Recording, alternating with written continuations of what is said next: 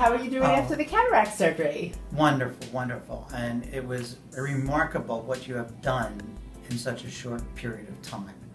I never even thought that I had glaucoma or anything like this, or cataracts. And to be this great today and actually see the first time in my life almost great is wonderful. And it has helped my profession and my work and just my normal pleasure in life. Wow, that's wonderful. You like that? That makes me feel so good. Thank you. Oh, you're welcome. At first, when I went back to work, I was using reading glasses of 2.5.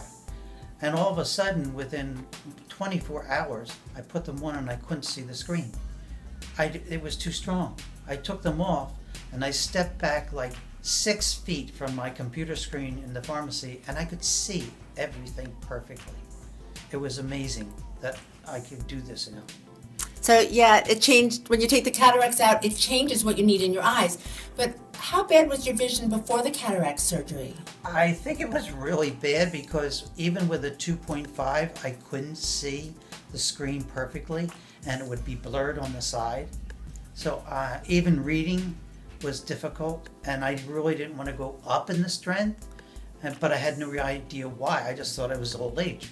Now, what about the difference now in colors and brightness? Oh, the brightness is amazing. The TV is, like, I never knew I had such a great TV.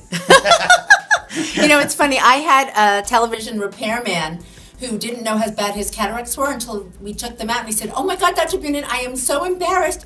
I was telling people they needed a new color tube and it was my eyes." Oh my God. No, everything just worked out perfectly and it just fell in line so great. I thank you very much.